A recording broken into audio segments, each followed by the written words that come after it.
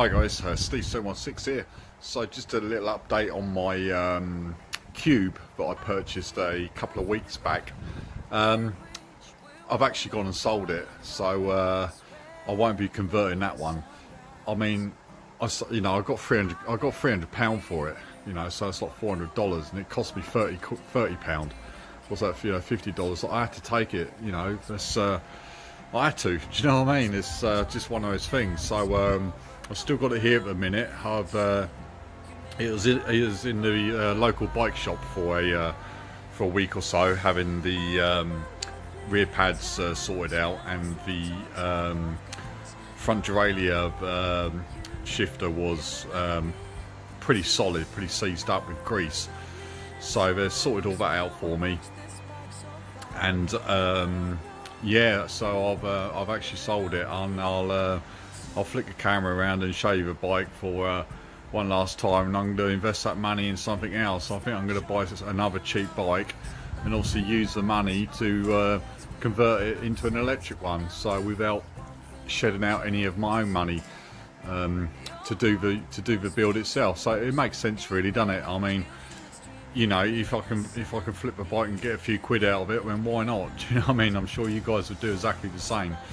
So anyway, I'll flip it around and I'll show you what I've done. So yeah, here's the Cube Limited Pro for one last time. So yeah, what it is, I mean, everything is actually sorted on the bike now. It's actually it's a cool bike. It is absolutely faultless. I mean, yeah, the tyres are a bit low, but that's about it really. But yeah, so this was completely rammed up and seized and just gunked right up with grease. It was like solid, like concrete. So he's had that off and he's sorted that out for me. So that's all in working order now. And I've got some new brake pads which were completely missing when I got the bike, and the pin and the clip inside as well, but that was all completely missing. So that's all good now. That all works.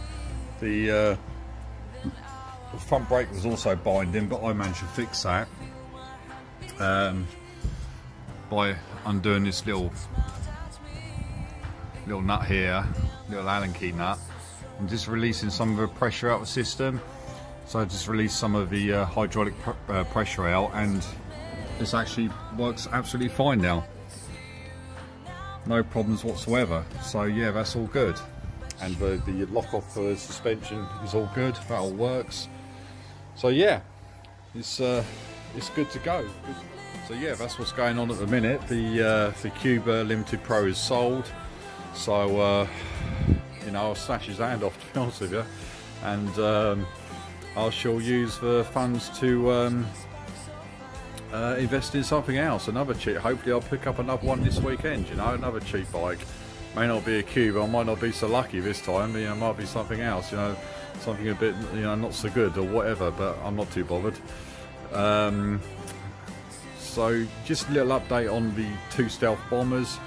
What am I, 3.5 weeks in now, and they're still not shipped as of yet. I have messaged the company to see if I can get some sort of an update, do you know what I mean? Just sort of bug them a little bit, see if I can push them along, whether they will or not, I don't know, but I think the more messages I throw at them, the more likely I'd think, oh my god, this guy's getting annoying, we need to do something. So hopefully they'll get shipped within a couple of weeks, hopefully. But like I said, as long as I get them before Christmas, happy days. But anyway, guys, that's just a quick update really, and I'll catch up with you shortly, and keep safe.